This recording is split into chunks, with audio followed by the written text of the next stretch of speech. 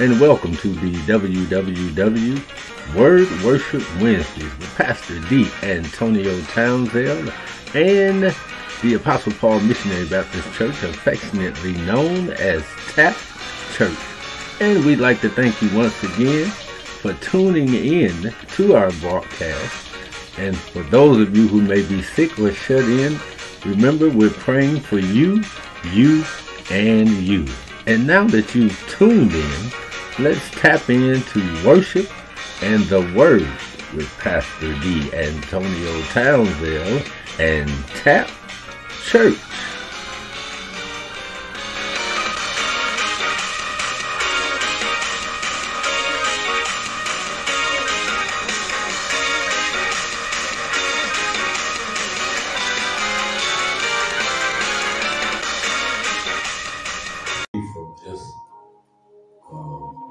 One verse, but we're going to cover more of the same story.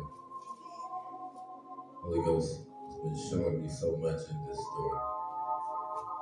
For leaders, lay leaders, and pastors, preachers, and teachers. Leadership, period. Amen. Even how to do things on your job if you pay attention. So Gideon, Judges chapter number 7. Just going to look at one verse, and that's verse number 7. Judges chapter 7, verse 7. And it reads, And the Lord said unto Gideon, By the 300 men that lapped will I save you, and deliver the Midianites into thine hand, and let all the other people go, every man unto his place. And the Lord add a blessing to the readers, hearers, and doers of his holy word, according to Revelation chapter number 1, verse number 3. Lessons from the life of Gideon, part 4. Subtopic, from ordinary to extraordinary. From ordinary to extraordinary.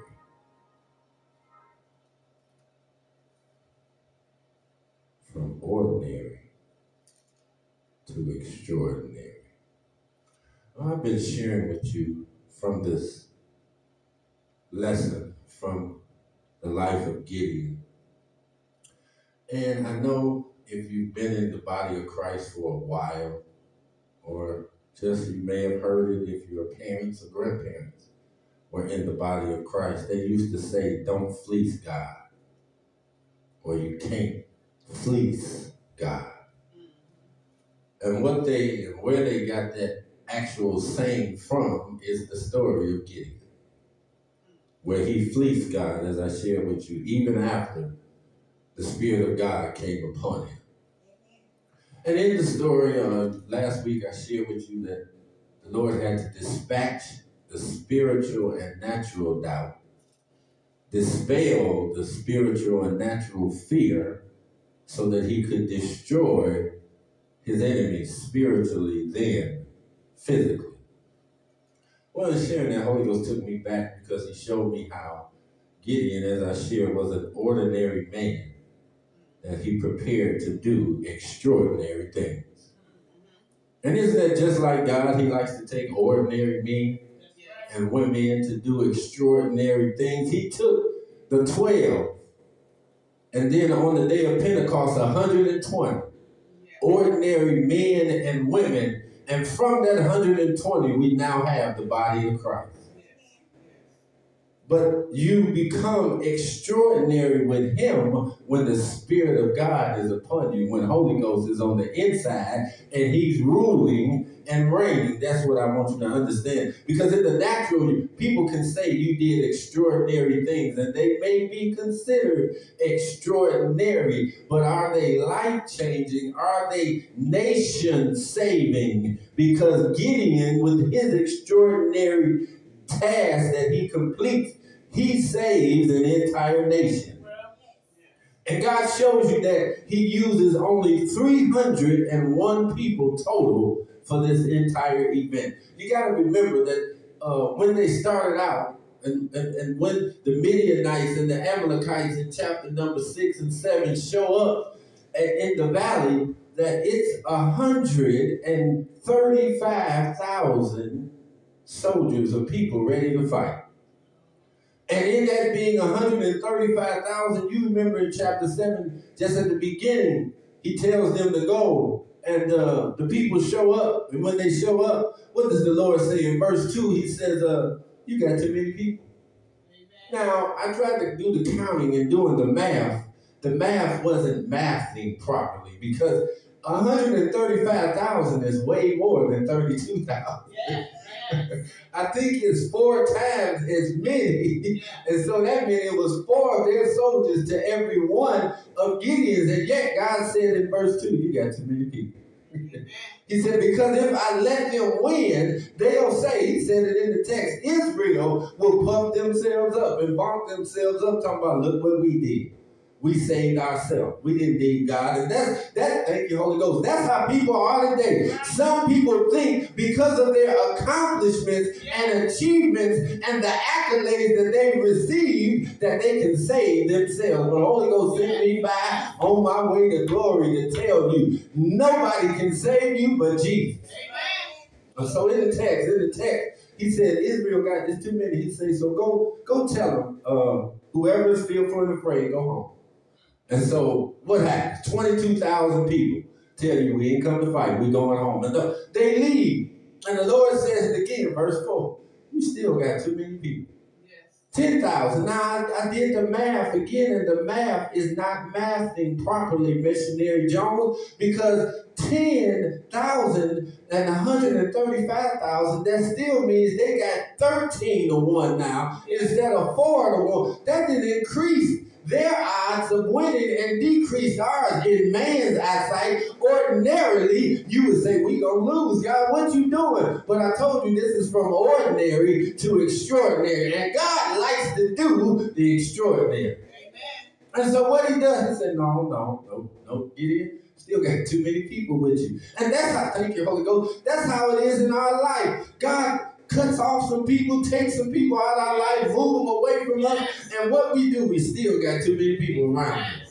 Too many people in his ear. See, God didn't want nobody in Gideon's ear. Thank you, Holy Ghost. Throughout this story, you don't hear anybody get in Gideon's ear and say anything negative. Can you imagine what it would be like to be a leader, trustee, and nobody ever had nothing negative to say that you doing when God calls you out to do something? Could you imagine what it would be like, missionary, if God called you out to do something and all you had was support and help rather than negativity and everything else toxic, as this generation say, people around you? Gideon didn't have none of that. Thank you, Holy Ghost. So in the text, God said, no, still got too many. It's 10,000. And he's telling that to you, somebody out there, I don't know who I'm preaching to. He's telling you still got too many people around you. You still got too many people that want to be in your entourage. Thank you, Holy Ghost. You still got too many fans. You still got too many fans. God said he got to move some more people out of your life. He want to do the extraordinary through the ordinary, but you got to let him do his part first. Then you'll do your part. In the text, God said you still got too many people. He said, nope, they can't go with you. He said, so take the people down to the water. We're going to test it. And that's what God does. Doesn't he always give us trials of faith? Yes. And lets us see, you never know how strong your faith is till it's tested. Amen. You won't know how much faith you got till you go through a situation where you need faith in God, where you can only trust God. You don't know how great a faith you have till you got to put it to work. Yes. And so in the text, he says, no. Everybody that laugh like a dog, I want you to sit them over here. And everybody that get on their knees and drink, put them over here. So this is one of the things he tells me to go from ordinary to extraordinary. You got to hearken to his voice. Hearken to his call. When he starts talking, thank you, Holy Ghost, because in this text, this is God himself talking. Remember, it started off with the angel of the Lord. The angel of the Lord showed up, and now no more angels showing up. The Father himself is talking to you. Can you imagine if Jesus himself starts speaking to you? See, because Holy Ghost talks to us. But can you imagine what it would sound like if Jesus himself spoke to you? Could you imagine what it would sound like if the Father himself started talking to you? Oh, y'all help me here, Bible readers. You remember Israel got scared when God started talking because they told Moses, oh, we can talk to God just like you. We can do what you do. And he said, okay, God said, oh, they want to talk to me? Okay, tell them I said clean up. Everybody sanctify yourself. Stay away from your wife, your everything. All y'all sanctify yourself. Wash your clothes and everything else. Then come tomorrow. We're going to meet on the mountain. And what happened when the Father showed up and started talking and lightnings and thunderings? The people said, hey, Moses, hold on. Whatever you say he said, we good with that. We don't want to talk to him no more. And so Gideon gets, God himself is talking to him. Ain't that something, y'all? When the Father himself is talking, so the text shifted and the Father is talking to him, so he's giving him instructions. So the first thing he told me to tell you is to heed, to hearken. Thank you, Holy Ghost. Hearken to his call. In other words, listen to his voice. You know, it's too many people always trying to talk to us as believers anyway. They think they know your life better than you, think they know what's best for you, and think they know what you need to do to improve. And yet, I think God created all of us individually and differently and distinctly and distinguishably. So therefore, I think we ought to talk to the Lord. And when he talks, I think we need to be quiet and listen. The commercial said when E.F. Hutton speaks, people listen. Well, God told me to tell you, when he talks, you ought to listen. When Holy Ghost talks, you ought to listen. Because he's speaking to you. A lot of you miss him because you're too busy. You're too distracted. You got too much going on. And you can't hear that still small voice that's speaking to you. And in this case, the Father himself is giving instructions. The Holy Ghost said, make sure you hearken to his intonation in the way he says what he says and do it like he said. In the text, Gideon does what he said. He said, after they get together, he said, it's nighttime. The Lord said, see, God talking again in verse 9. Take your servant down. I told you last week you can't tell everybody everything. Can't take everybody with you. So in this case, out of the 300, he takes one. Now guess what? You don't hear any complaints from the 300 about him taking full. Y'all know in the church today, if the pastor selects only 3 out of 300, folk gonna have something to say. Jesus took 3 out of the 12. Peter, James, and John, they went where others didn't go. You didn't hear them fussing and feuding until it was about the dispute of who would get what in the kingdom when Jesus passed away. That's when you heard it. You didn't hear them dispute about, well, you only took Peter, James, and John, why we couldn't go. You don't hear any of that, thank you, Holy Ghost, in the text. You got men, thank you, Holy Ghost, on one accord. You know how hard it is to get men on one accord? Yes. As opinionated as we are, as hard-hearted as we can be, as hard-headed as we can be, as stubborn as we can be, as defiant as we can be to authority. They did not fight with Gideon. Nobody argues and say, well, Pharaoh is special to you. That ain't right. He took him, and they go down. And the Lord said, I'm going to dispel your fear last week. So he told you. So that's why I said you got to listen. Because God says, I got to dispel your fear. He said, hear what they already say. You won before the fight started. Can you imagine if you thought about it and talked to the Lord and he tell you, the battle's not yours, it's mine, Harvey. And then he tell you, you already won. Think about when Michigan and Purdue played a football game yesterday evening. If they came out and said to Michigan in the locker room, you already won. Don't worry about it. You ain't got to play. It would be nice if you could win without playing, but I think they call that a forfeit. When the team don't show up, it's called a forfeit. But in essence, when the team show up, they don't tell you you won before the game. It doesn't matter who the better team is on paper. You still have to play the game. You still got to go through it. And in this case, Gideon still had to go and fight like the Lord said, but he gave him strategies. He gave him strategies that were strange. Strange strategies for supernatural. It's strange because he tells them, okay, y'all, follow me. So Gideon went down, he's watching, and he said, listen. And hear what the man said. The Midianites, the Amalekites, they all together, mingling and doing whatever they doing. And Gideon is there, him and four, and a man tells a dream to another fellow. He said, behold, I dreamed a dream.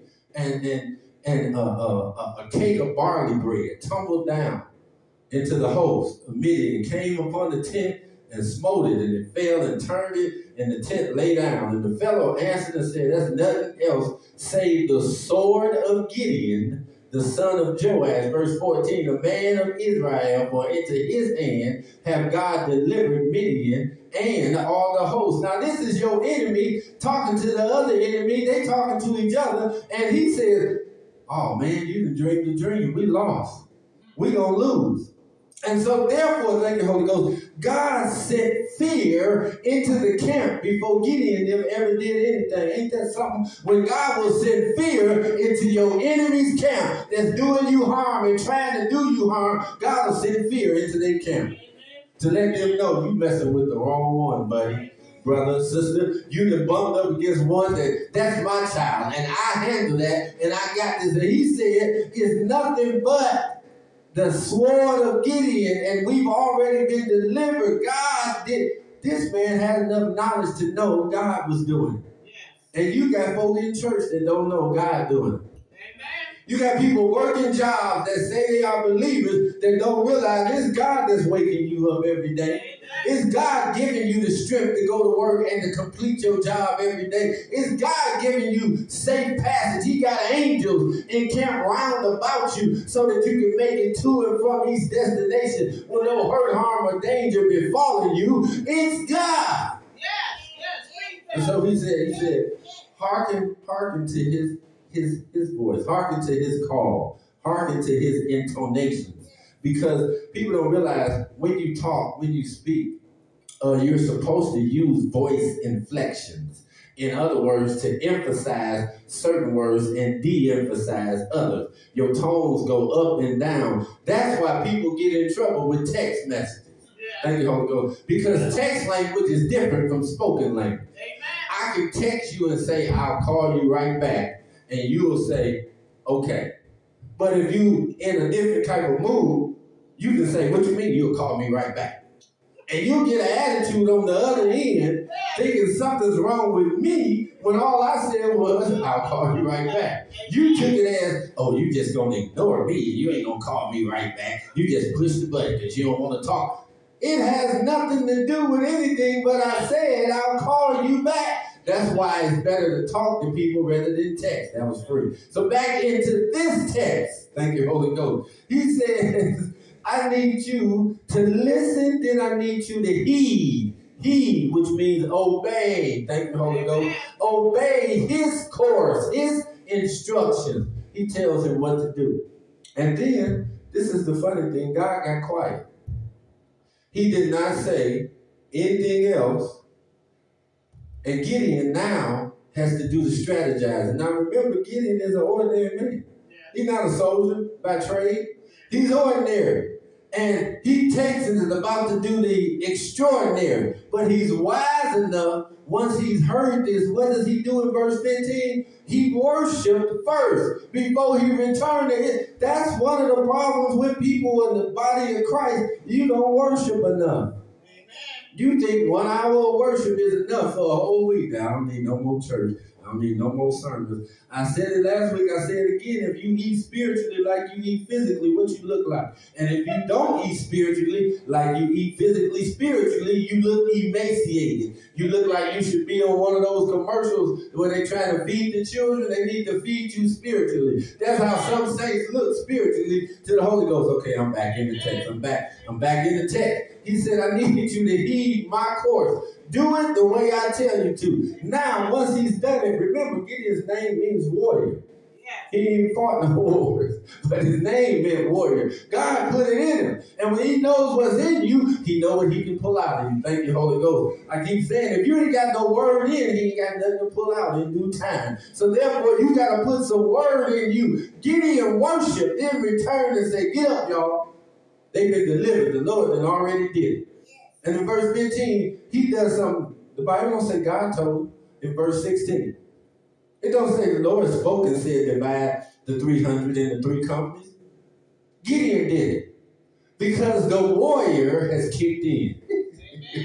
The strategies of a soldier from the supernatural have now set down upon him. The brother has now devised a plan. He said, we're going to separate into 3 companies. And every man, he put a trumpet in his hand. And he put not only a trumpet in his hand, he puts an empty pitcher and then puts a lamp in the pitcher. He said, now, look on me and do likewise. Amen. Now, you know it's hard for leaders to get people to play follow the leader. you know, we used to play that game when we were little called follow the leader. And you followed the leader around wherever they went or you followed them. Why is it so hard to get men? Thank you, Holy Ghost. In the text, these are men following a man. Amen. And it's hard for pastors to get men in church more so than anything else. Yes, yes. Why? Because men don't want to follow men. Amen. For some reason, men like to fight men. Yes. And then when men see a real man, some of them can get with it. Others can't deal with a real man. Some men are not real men. And so they intimidate men who are not real men. Yes, they do. You know, they used to have that term, saints, henpecked.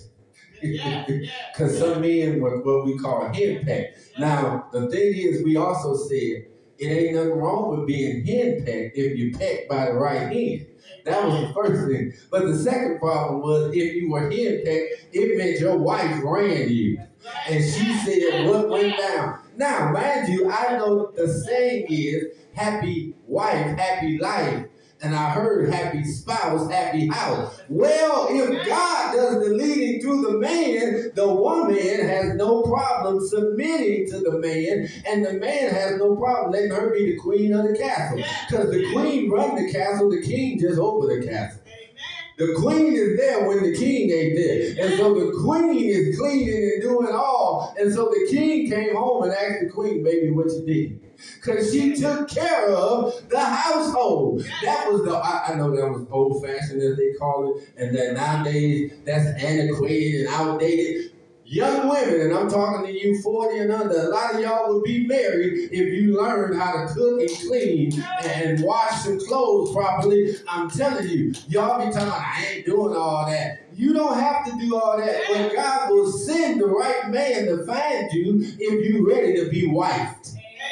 Okay, I'm back to the text. And so he said, follow my course. So here Gideon is doing this now. He's doing the strategize. He said, look on me and do like this. He said, when I get to the outside of the camp, do as I do. What I do, you do. And that means a leader got to live in such a fashion that the people can follow him anywhere. Holy Ghost says something. See, you can't do one thing here and then they follow you home and you a holy hell, and you a holy terror or a terrorist. No, that can't happen. You can't be no dominating man, putting your hands on your wife and beating your children, abusing them, not whooping, abusing them, and think that people not following you nowhere. And in the text, he said, do like I do, and do as I do. When I do it, then you do it. He said, when I blow with the trumpet, I and those that are with me, then you blow with the trumpet. Everybody all around, see, now they in the valley. And look what he tells them to say, verse 18.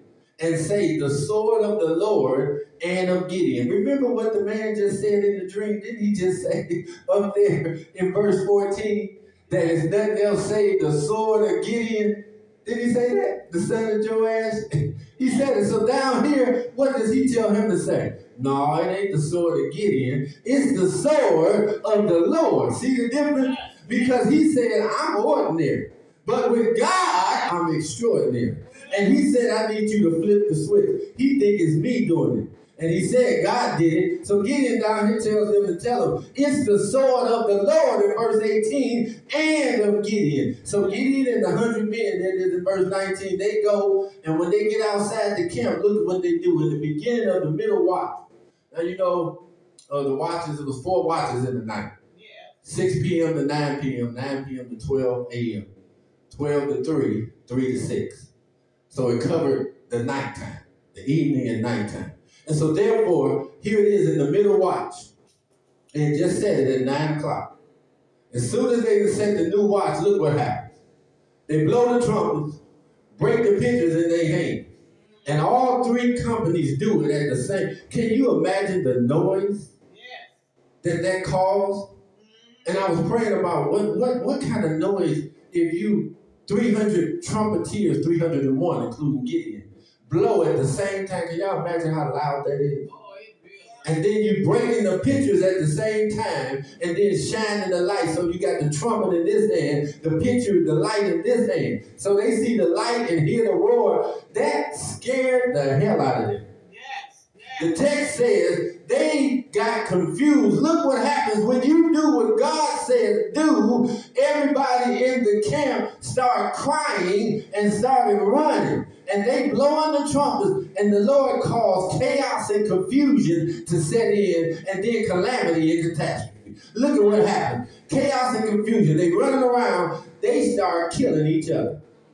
Because the power of God through the blowing of the trumpets and the breaking of the pitchers is not about that part. It's about the obedience. Thank you, Holy Ghost. See, because they obeyed and they were on one accord, the Lord could do what he said do. He said, hearken to his call. He said, heed his course. And then he said, handle his charge. In other words, handle his business, handle his interest. God got interest that we got to handle. Because he's going to do his part. Then he give Gideon all these instructions to this point. Then he lets Gideon, the true Gideon, the warrior in him, decide what to do. And God works right with him because he cooperated with God first. Thank you, Holy Ghost. We want God to jump in and change everything in our life and do everything supernatural for us, and we ain't cooperated with him yet.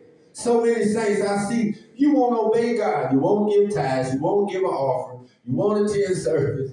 Then when you do, it's half-hearted. Thank you, Holy Ghost. Then people pay tithes 2 times, Harper, and think that maybe they're a tither, so God going to give it back right now because I paid my tithes 2 weeks in a row. No, baby, it's got to become a lifestyle. It's got to become second nature. So you take his money out because the bill collectors, they want their money. And they shut everything off if you don't pay him. God don't take your breath because you don't give it to him. God don't take your mind because you don't pay your tithe. He don't take your strength because you don't pay your tithe. But he let the devourer just eat your money up. And so what happens is you keep saying, I got a hole in my pocket. I can't never keep nothing. No, because you won't give God nothing, but you want everything from him. Back to the text, back to the text. And so in the text, here we are. They crying, they blowing the trumpets, and they swinging swords and killing each other. 120,000 people fall right here while they killing each other. And then the men of Israel gathered together from the tribes of Naphtali and Asher, and others out of Manasseh who didn't fight at first. Now they want to fight, y'all. Y'all see that in verse number 23? Now they want to fight. And pursued after the Midianites. And Gideon sends messengers, and thank you, God, I'm ending it right here. Because he said he's handled his charge, but now they got to chase after the final 15,000. And we're going to get there next week as I close this series out. I pray. Because he's handled his charge, and now 120,000 are dead, and these 300 men ain't fought nothing yet. Ain't God awesome? They ain't even used no sword yet, and here 120,000 men are dead, and the other 15,000 running. Now, I thought about it. I said, what would it look like if they would have turned around when they were running to see that the people chasing them don't even come close to their number in chasing?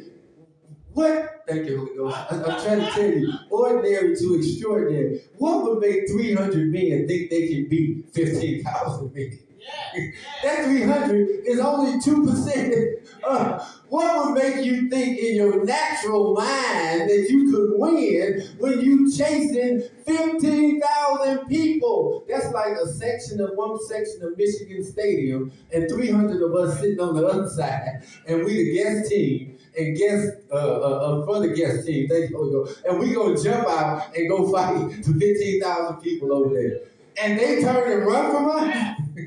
Unless all of us got automatics and bazookas and grenades, they not gonna run. They gonna charge towards us. But it shows you how God works when He takes the ordinary and makes you extraordinary. When He wants to do extraordinary things through you, He shows you how He does it. Because you obey His voice. That's the first thing. When you're going out here, you gotta obey the voice of God. I know God talking to some of y'all and y'all not listening. You're not sitting still. He told me to tell you, sit down.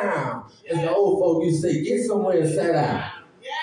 Too many, you too busy, too much movement. Y'all doing too much, and a lot of people doing too much or nothing.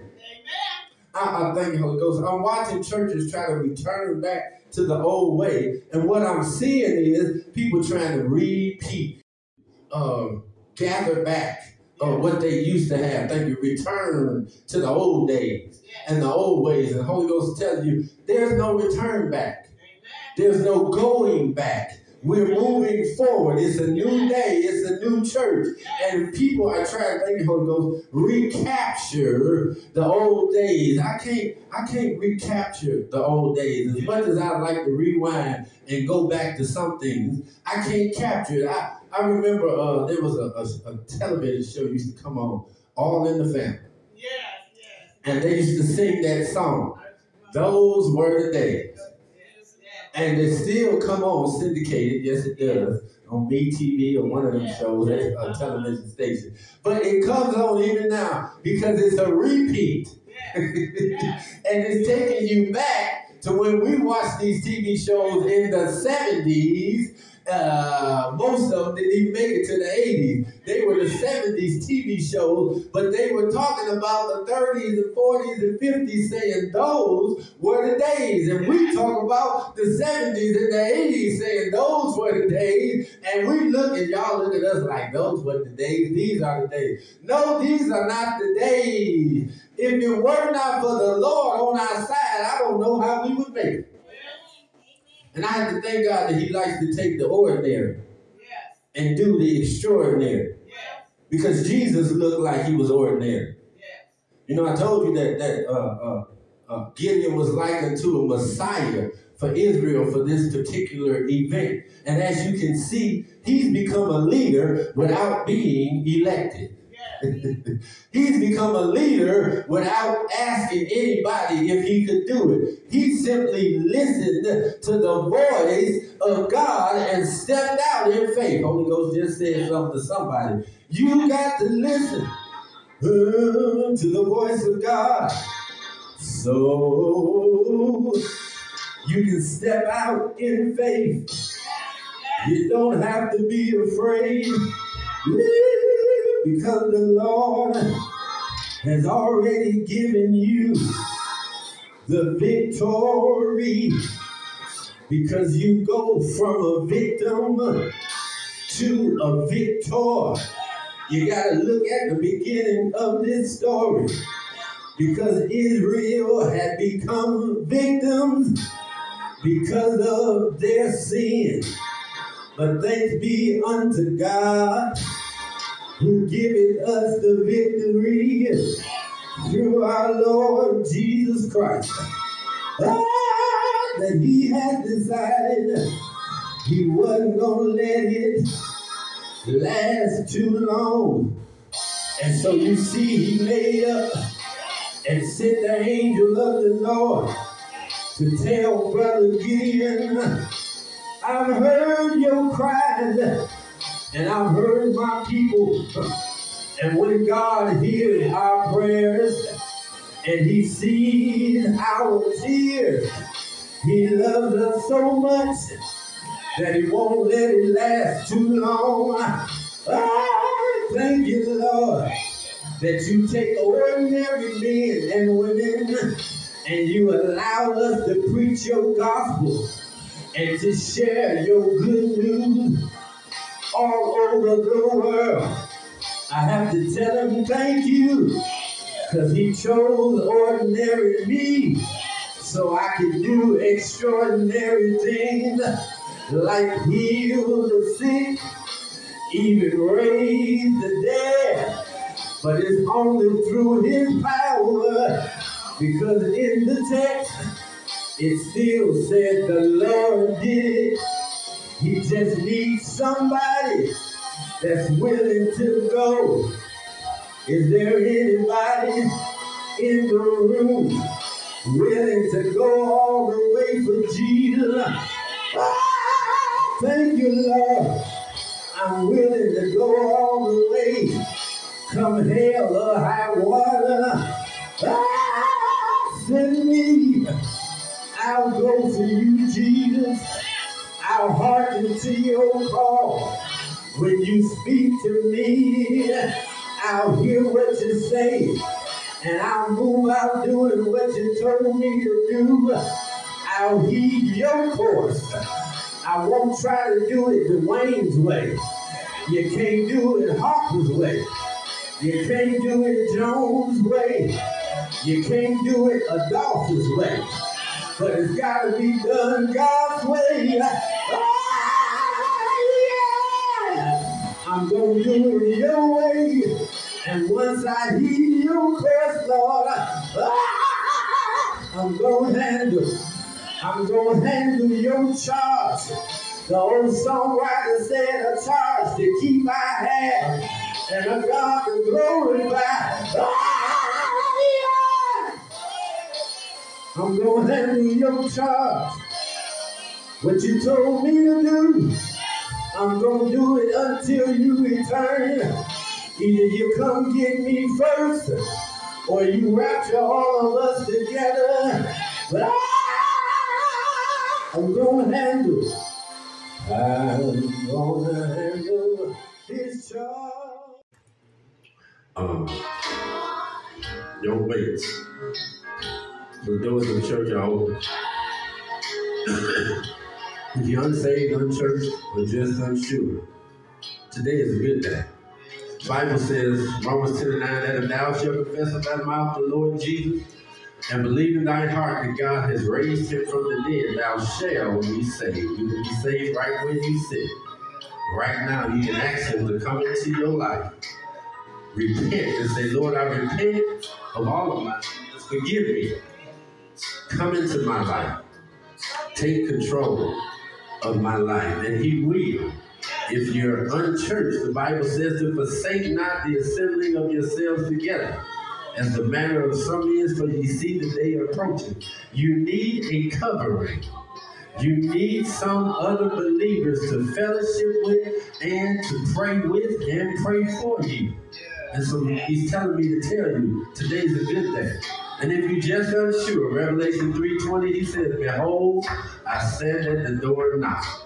If any man hear my voice and open the door, I will come into him and will sup with him, and he with me. God wants to have potluck for two with you. Is there anybody today?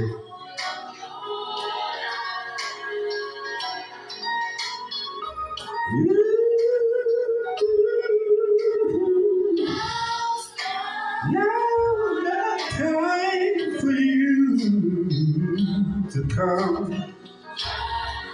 Why don't you come to Christ? Why don't you come to Christ? Why not let him take control of your life?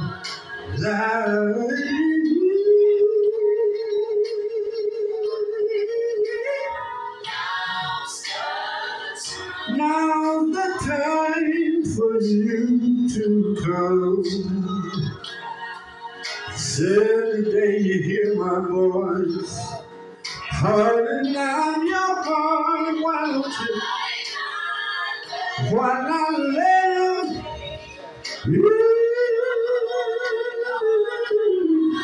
Let him take control of your life. Oh, now's the time for you. Tomorrow's not promised to you. You need to make a decision today. Why not let him? Let him take control of your life. One more time. Now's the time for you to come.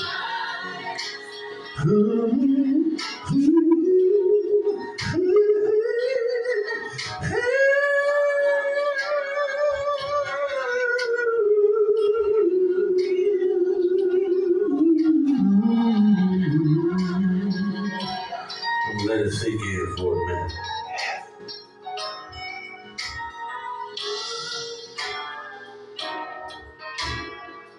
I'm giving you an opportunity to make a decision for Jesus. He wants you to come.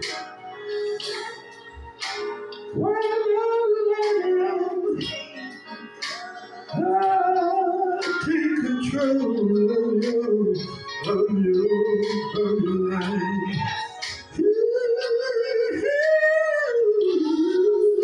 Now's the time for you to come. Don't put off for tomorrow what you can do today. Why not let it?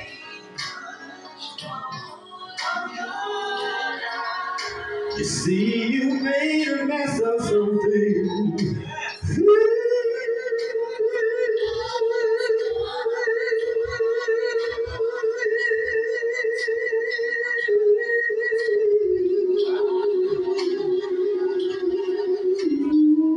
Why not let him? Why don't you let him? Let him on the throne of your heart. Let him take control of your life, of your life, of your life, of your life. Don't leave you alone.